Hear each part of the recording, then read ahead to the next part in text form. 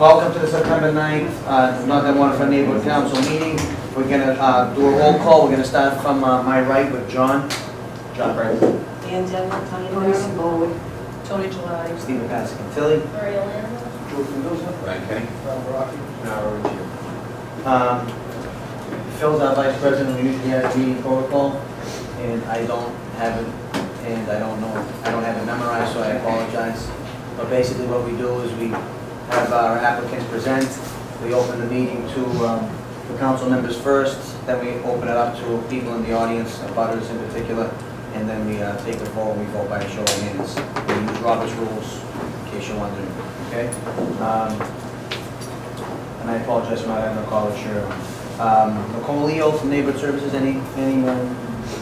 Hello. And Maria from Representative Michaelowicz's office is here also. Anything to announce? Senator Petroselli. office. Rep. Michaelowicz is here in spirit. I don't see anyone from Councilor Martinez's office. So what I'm going to do is I'm going to do the community reports, and I'm going to start with Brian Kenny. We're supposed to have the Commissioner for Transportation here today, but there was a scheduling conflict, so number 8 on our agenda is not going to be here. He's going to be here next month at our October meeting, but I'm going to give Brian a minute to give a few words. Sure.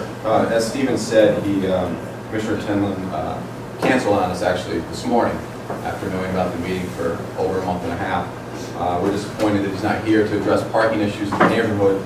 I apologize to anyone who came out tonight to ask him questions, and we're hoping to get him here for the October meeting.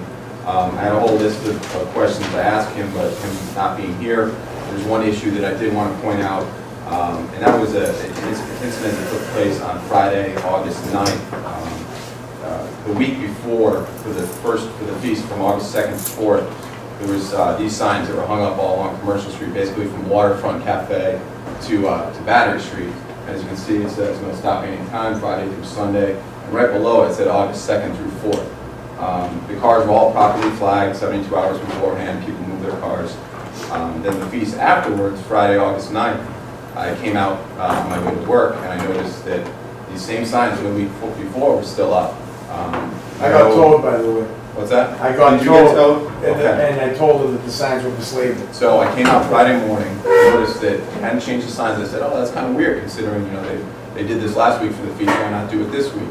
And then I came home at Friday at 7 at night, and all those cars, there was probably 14 cars, Damien's was one of them, were towed or being towed.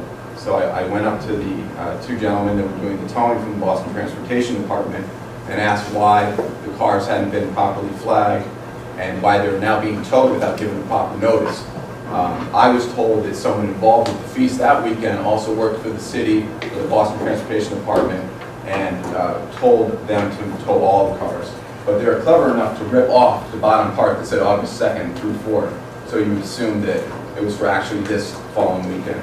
I made a call to the mayor's office, you know, explain the situation. I didn't have a dog in the fight. My car was not towed, but explained the situation that as it was occurring, and mayor's hotline never got back to me. So I encourage anyone who was towed that day, Friday, August 7th Friday, August 9th, to contact the Boston Transportation Department as well as the mayor's office and seek reimbursement for that tow. Is that it, Brian? Can I say something? Sure, Judge. Again, I just want to reinforce what Ryan said first. Commissioner Timling had an appointment with us today, and I'm going to be a little bit more blunt. He blew us off. He decided not to show up, okay, at last minute, you know, which I find it to be, you know, quite insulting since this issue that we've been talking about parking, you know, signage and stuff like that over a year and a half old that haven't been resolved yet. So, Commissioner Timling should realize that he is a public servant, and when the public makes an appointment with him, we expect him to show up. Thank you. Public safety. David Marks is not here, but Marie's going to read a public safety report, just a real quick one. So the August 2013 public safety report, we have the numbers 276 people signed the petition that Stephen and a couple of others started about getting more police presence in the neighborhood. So as of August 1st, there were 276 signatures. Part 1 crime reported by the BPD for District Area 1 from January 1st to July 22nd was down 11% compared to the same time a year ago. There were 5 robberies this year, 7 total arrests in July 2013, 3 North End people for drug fights at Hanover and Cross Street, etc. There was a large fight at Commercial and Foster Streets on July 28, 2013 at 12:40 a.m. in which a large group of teenagers ages 18 to 22 from Chelsea, Tewksbury, and Wilmington throwing bottles and cans, and they were allegedly involved earlier in an altercation that evening involving knives and bats. For the September Public Safety Report, there were 32 fewer Part 1 crimes in the North End this year, again January through August, compared to the same period last year. 2 extra gang cars were added to the feast patrols after the first feast per resident request. There were 15 to 20 field stops, warnings made by Boston police in the North End during the feast, moving teenagers out of parks late at night. And there were 5 loud party-related calls made to the police from Thursday, August 29th through Sunday, September 1st. Larcenies not including car breaks, 10 more over the last 30 days compared to the same period last year, mostly high-end bicycles and iPhones. There were at least 4 arrests in August 2013, non-North End residents, disorderly conduct, drugs, open and gross lewdness. 5 larcenies for motor vehicles, down from 15 compared to the same period last year. So, yeah, that's the public safety report. Look at David's absence. You know something, Amy, I didn't even recognize you here from the Greenway, Amy Dwyer. Which brings me to the Greenway report, which John Pregman usually has some info for us. Yes, I do. All right, so, and as Stephen said, thanks Amy for being here. For the carousel, it just opened recently. The rides are $3 each. A book of 10 tickets is $25. They accept cash and credit. It's open till the end of August, 11 a.m. to 7 p.m. Sunday through Thursday, and it's extended till 9 on Fridays and Saturdays. In the first 3 days, they sold over 6,000 tickets, and it's really nice. So I suggest The end of the end of October. Sorry. And in the first 3 days of operation, they sold over 6,000 tickets. It's really nice. I suggest you go down there. Just a quick note about programming. We talked a little bit about this last month, but we've had over 50 events in North End Parks over the summer. A few were City Sports, who had the weekly CrossFit classes in Parcel 8. We had the Ali Baldessari had the Pilates classes, and the Berkeley Concert Series were also over there. And as we also expressed last month, we've had, as a response to the community meeting a few months ago, umbrellas have been in there for a few weeks now, I guess, right? And then we also replaced the tables and chairs, which had a lot of added wear and tear, so that was great. And finally, the mural in Dewey Square, which you may or may not like, mostly probably don't like, but in any case, that's coming down this week and will be replaced next week, so I look forward to seeing what new public art will be there. Do you have anything else to add? Or? No, I think the carousel will close full-time in October, be open on weekends. Oh, okay. Hopefully Right. it'll be open the first In the winter? Yeah, Yeah. until first night, and then January 1st we'll button it up until April. But hopefully the weekends, weather permitting, till January 1st. And we are looking forward to the mural going up. Matthew Ritchie is a contemporary artist who's from Britain originally, but he's based out of New York. And that will go up beginning next week. So, yeah, I've been taking this one down this week. Carousel is awesome if you have kids. Mm-hmm. And we're going to start the agenda, but just real quick, just for the record, I want to make sure I state this. You know, people disappointed the Commissioner of Transportation isn't here. He was going to send someone in his place. We didn't feel that we wanted to speak to anyone other than the Commissioner, so that's why we decided to bring him in next month, because we'd like to speak to the Commissioner and not a Deputy Commissioner or some community relations employee of the Transportation Department. So he did offer. I just want to make that. I don't want people to think he just totally blew us off. But we're going to have him here next month. He will be here the day after Columbus Day. I don't know the date, but he will be here. All right.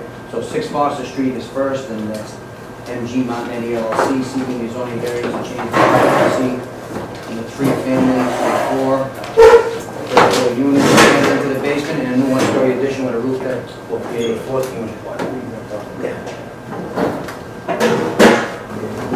Good evening, Bill Ferrolo, representing Anthony Montietti, who's to my left, and to his left is Michael Russo, who is contractor that's involved in this proposal. Many of you probably know Anthony and his family. They have been North End residents for a very long time. They're property owners in the North End. I believe currently five buildings under their ownership in the North End. I raised that because he's an active landlord. He's not an absentee landlord. He's very familiar with his properties and his tenants. So he recently, in January of this year, purchased 6 Foster Street. 6 Foster is approximately halfway down Foster. If you're coming from Charter Street, it would be on the left-hand side of Foster. It sits closer to the middle of Foster Street. What is the situation there is 4 and 6 Foster, 3-story buildings that abut each other. 4 is owned by Keith Burt, B-E-R-T-O-N. The buildings on either side of that are 1 or more stories taller than these 2 buildings. And the street goes downhill towards commercial. And even with that, the next building to this is 12, and that's separated by a small yard that actually has a name, which I only learned today is, I believe it's pronounced Phipps Court. But it's a small yard about maybe 8 feet wide that separates this building 6 from the building at 12. The building at 12, as I mentioned, is 1 story taller than this building.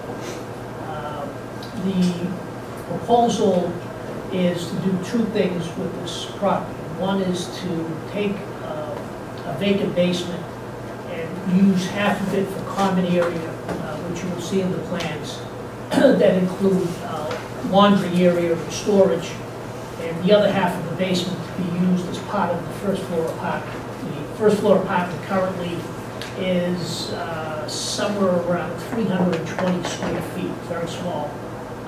This would allow that apartment to be approximately 600 square feet when it's finished.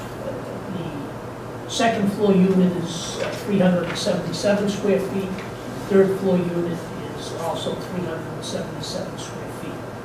The fourth floor unit, which is the proposed addition, would be a little bit larger at 525 because you wouldn't lose the space for the common stairway, etc., that now takes you up to the upper floor. So the new floor of the building would be roughly the size of the building itself at 525 square feet. So the entire lot is 543, I should say, square feet. I don't want to confuse you. The significance is it takes up the whole lot and with very little area on each floor. That's the reason that Anthony would like to completely rehab this building, make it a sprinkler building up to code, the fire code, and make these units in much better condition than they currently are as of the time of this purchase. The proposal that we have before you, let me give you some heights. The existing height of the building today is 34 feet from the roof line. And it has a head house at the rear of that roof that accesses the existing roof. Right now, the existing roof is just a rubber roof that has no decking on it. The proposal is to add a floor to the building, which would make the roof line 41 feet, 8 inches, and to put a roof deck on that roof that's limited to be used by the top floor unit only. That would also have a head house identical in size to the head house that exists today, but up one level. The access to the roof is only by that one unit, and it's by the head house that's in the rear, lined up with where the head house would be today. Mr. Burton, who owns 4, has recently redone his building. He's talked to Anthony, etc. He came to the Zoning and Licensing Committee to review the plans with us. he's talking to us about issues, about construction, etc., but he hasn't raised any objection, and as a matter of fact, since these buildings are nearly mirror images, he's also looking at the potential that he may do the same. He uses his building as a one-family currently. And this building was purchased in January, as I mentioned, from Herb Cohen, who owns the two buildings directly across from this on Foster Street. So he supported this as well. 12 is owned by a fellow by the name of Dror Ashur, A-S-H-U-A-H. I spoke to Dror myself, and he was going to speak to his wife to see if there was any issues that she had. We'd have to bring back from that meeting. So I've given you copies of the plans, I've given you the refusal letter of the appeal, and I've given you the notice that we sent to all of the abutting property owners as well as the residents of all those buildings on the street, as well as up on Charter Street, because the last building on Foster was actually a Charter Street entry building and runs behind it. So we notified all of those individuals.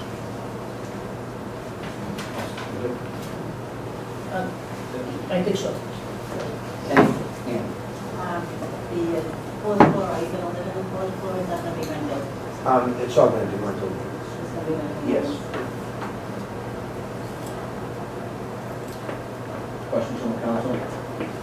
There's no plans for any parking whatsoever, I see.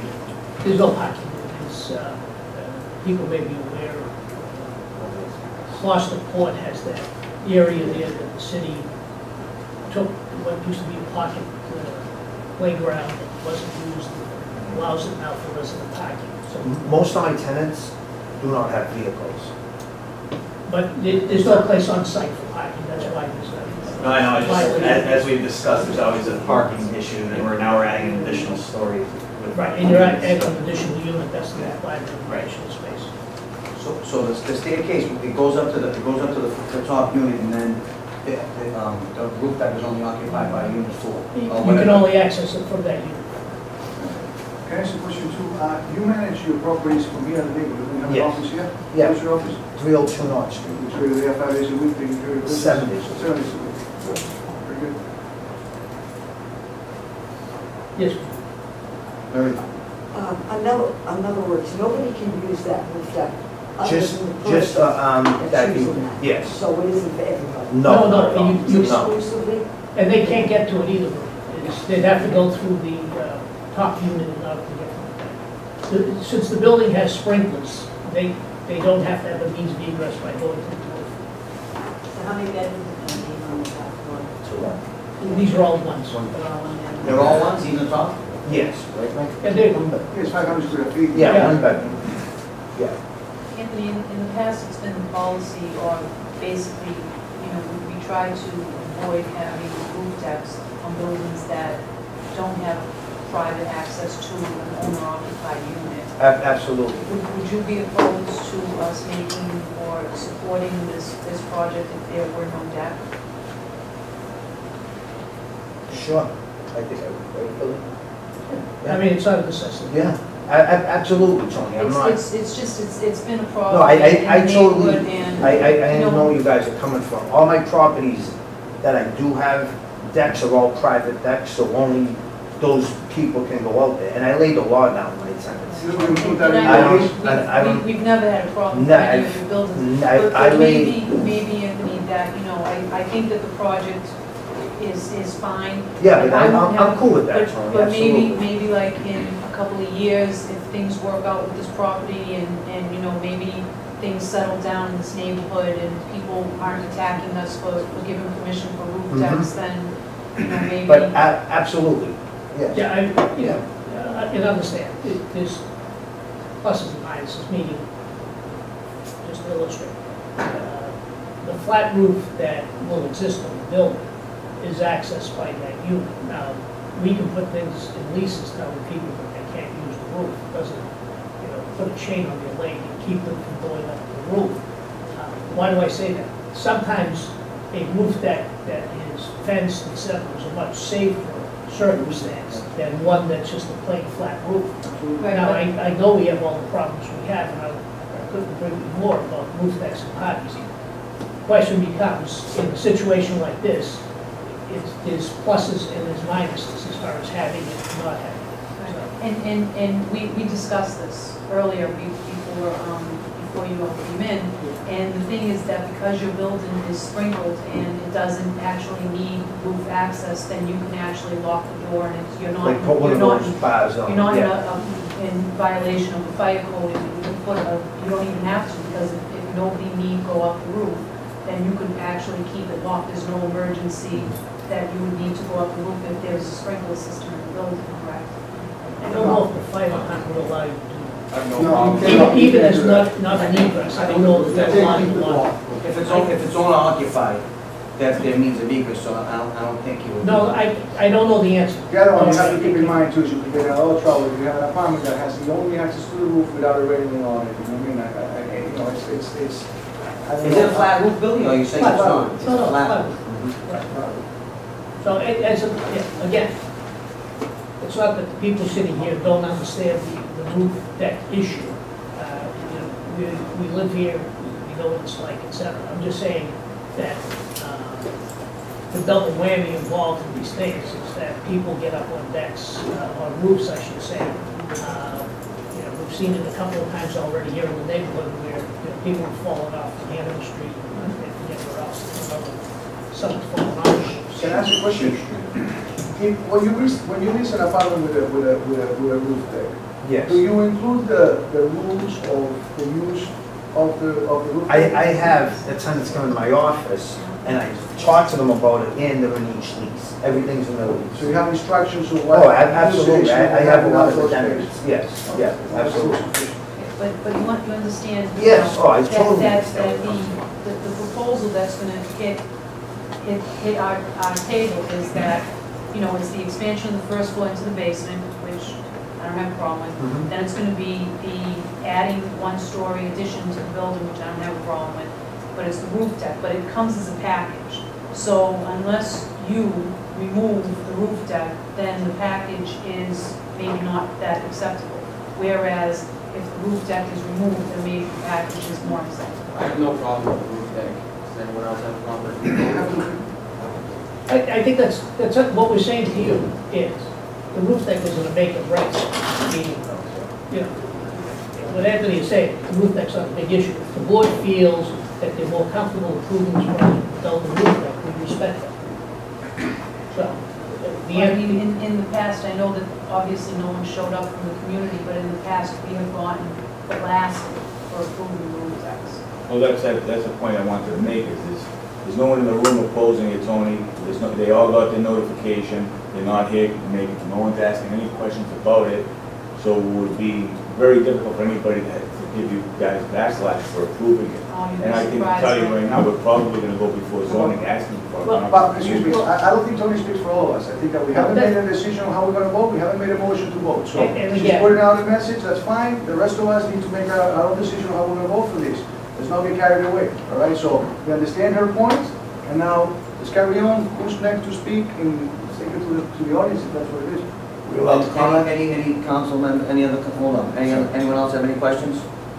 Have a question, Mary? Oh, I can see Tony's point. Right to the point, some Because, I people. mean, yeah, there can be a couple that can rent that apartment, exclusive, their roof deck, and invite 40 couples. Now you've got a wild party. Yeah, but 500 square feet, it's great, tough to squeeze 40 people, 80 people in there. I think she's just, I'm not trying to do mathematics, I think the point she's trying to make is that it may escalate. I'm not saying that's what's gonna happen, but I don't think we do let a couple bad apples spoil the bunch. that's your opinion, that's why we vote by a show of hands, and the majority will win when we vote. Does anyone else have a question? Sean, you have a question? Oh, no, I was just saying. Okay. I have a comment, not a Sure. question. Sure. The comment is, it seems like every time something goes bad in this neighborhood, we tend to give the people who have made this neighborhood and who are good people, good solid landlords, we tend to, you know, maybe not give them the opportunity after all they've shown us and proven in the neighborhood. So I don't see why you guys would have a problem with the roof deck that's only accessible to the tenant, and that you have a landlord that says, hey, these are the rules right here. They're written and I'm giving to you verbally. He's a responsible guy. You guys never have any problems with him. So I think we should all be taken as individuals and not make a group thing like no more roof decks. No more roof decks for absentee landlords that don't care about the neighborhood. I'm with that one. That's all I have to say. Anyone else have any questions? No, but it's a difficult distinction to make. Oh, it is. I mean, it's, you know, the other thing that we get blamed for all the time is favoritism.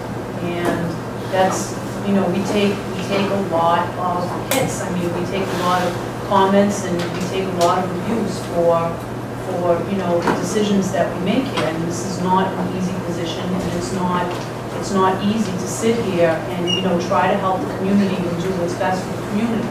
It's not that simple. Favoritism if the person who's applying for it has a questionable character and past. But when someone's an upstanding member of the community, I don't think you can cite favoritism. I'm sorry, I'm talking. I don't think you can cite favoritism. Please let me finish. We would have no problem.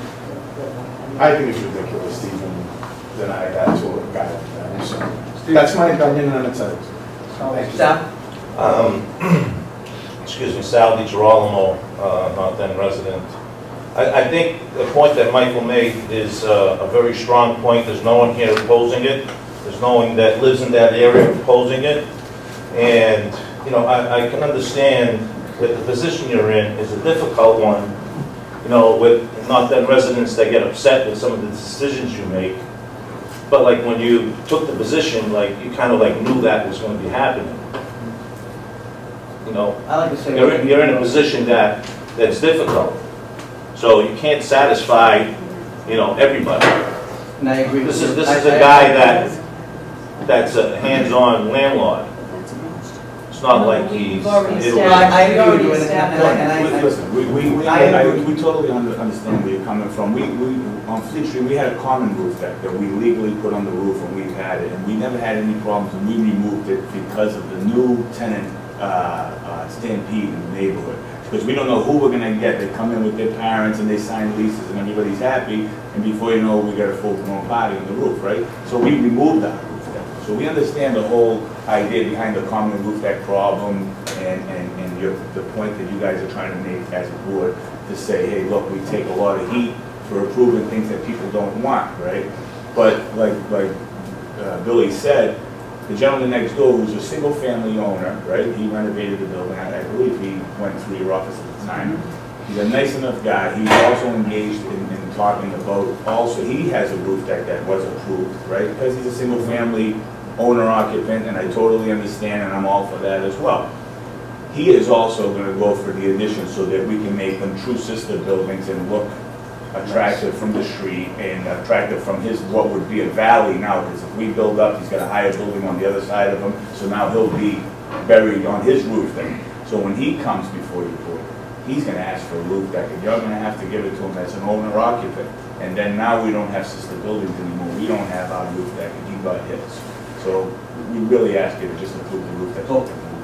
I just want to get back. I just want to make one point, only because I think things are getting a little confusing here. We're not here to tell you that you're not a good landlord, because you are a good landlord. You're my grandmother's landlord. You're a very good landlord. Thank you. And I don't care what people think about how I vote on an issue. I vote how I feel. And if people don't like my vote, then every May they come in here, they vote against me if they don't think I do the right thing by the neighborhood. I do everything I can. When I vote, I don't vote as a president, I don't vote at a time. But, so there's two arguments to everything. I understand Tony's argument, I understand George's argument. I can kind of feel where guys are going here. My point is, yeah, we send out letters of notice, and I believe wholeheartedly that Billy notified all of these abutters, because he's very thorough and he does a good job. And that's just a fact. Billy is very thorough.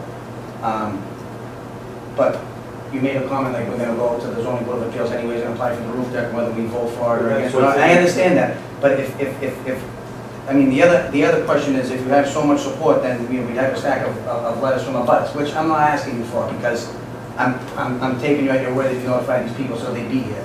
Personally, do I have a problem with roof decks? No, I don't if they're unoccupied. Buildings can get sold too. You can turn around next year, sell the building, and we don't know who owns the building. So that's why we ask these questions, and it's our job to ask these questions. You know what I'm saying? Again, I thought this was going to be a simple request tonight, to be No, honest. I'm only going to repeat what I said before. The roof deck doesn't make or break this project. In other words, we thought the roof deck was a nice accommodation for that top floor unit. But we respect the job you have to do, and we will respect the vote that you take. Meaning, if the majority feel that the roof deck isn't a problem, yeah, great. If the majority feels that the roof deck is a problem, we won't do the roof deck.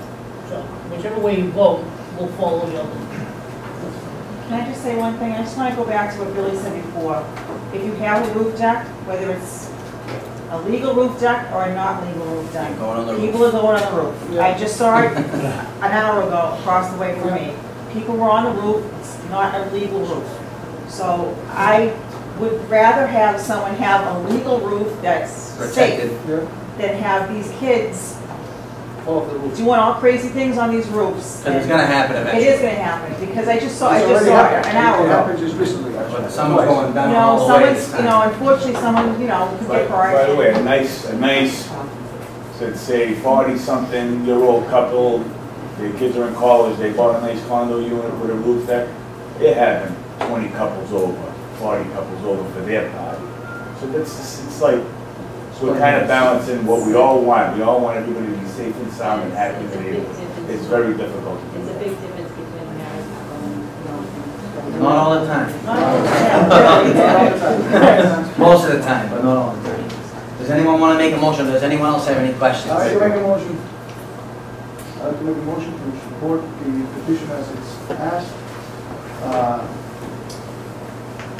In seeking showing variation to change the occupancy from a three-family dwelling to a four-family. The first floor unit will be expanded into the basement, and the new one-story addition with the roof deck will create the fourth units.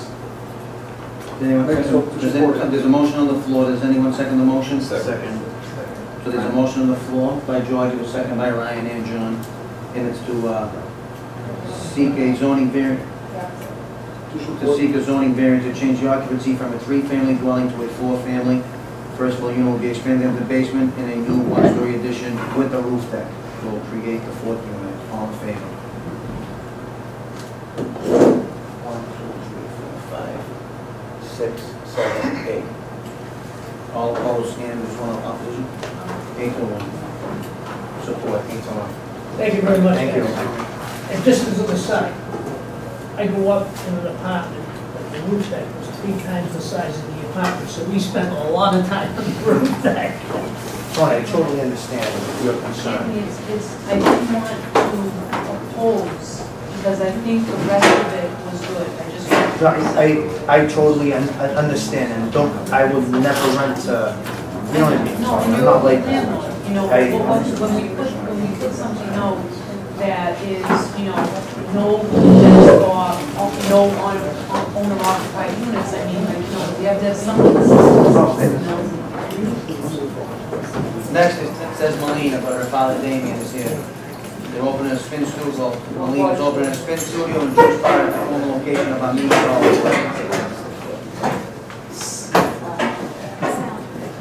Do I have to stand over there? Yeah, please, don't make this as complicated. Are you Damien the actor? Oh, really? I'm gonna act right now. Put a big one on. So my daughter couldn't be here tonight because her sister is at a big swim meet, and she wanted to go there and support us. So I told her that I would take care of this. We just wanted to get on the agenda. Melina, my daughter Melina, wants to open a spin studio on Lewis Street where the Armada Solid World Company is. In the space, if you're looking at the building, the space to the right. The reason I'm here is to get your approval so that I can have a letter of approval, and also because I guess there's the place never had a certificate of occupancy in all the years that it's been there. But the building inspector came out, the building department came down and said, okay, it's 3 apartments, 1 office, and 1 retail. So it's zone general business, and there's a chance I may need a variance, there's a chance we may not need a variance. But it's not going to be a big deal to get one because of what we're doing there. On the main floor, when you walk in, she's gonna have her juice bar.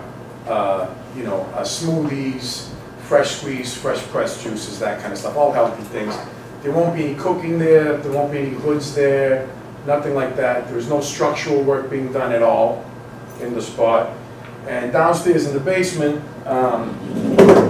she wants to put her spin studio with roughly 20 to 30 bikes.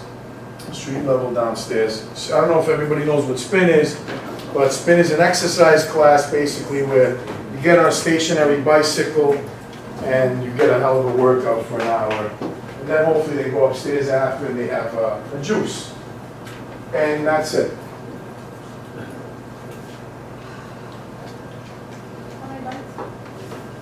Hopefully as many as she can get in there, but probably about 20 to 20 to 30. I mean, you can fit a bunch of bikes down there. There's plenty of space. You know, whatever we can legally do. Anything that we can do legally, we can do. There's egress already there. The building inspector did come by and give a quick look, and he said we really wouldn't have to do much as far as that goes. What about the outside? What about the outside? What are you going to do as far as signage? There will be a sign on the outside, yes. What kind of sign? Like Pinkberry sign. The all crazy colors, and it's going to say ETC Juicery. It's going to be a sign that everyone will be happy with. We're going to follow all the rules of proper signage. You guys know my restaurants. My signs are pretty good, I think. They're not too crazy. And I guarantee you they won't be as bad as some of the illegal signs and bad signs that have gone up in the North End. It's going to be simple. It's a logo with a spoke, you know. What else? Anyone have questions on the council? No questions? Pretty straightforward. Questions on the Yeah. Oh, I got this. No, you didn't say you want to Oh, no, talk I'm about it, so. I thought I gave you a copy of it. Anyone question in the audience? Going once, anyone want to make a motion? Sure. Who wants to make a motion? Support or support? Motion to support? Second by George, motion to support the Spin Studio and Juice Bar at the former location of Menace Olive Oil Company. All in favor? Unanimous. 9-0. Thank you, everyone.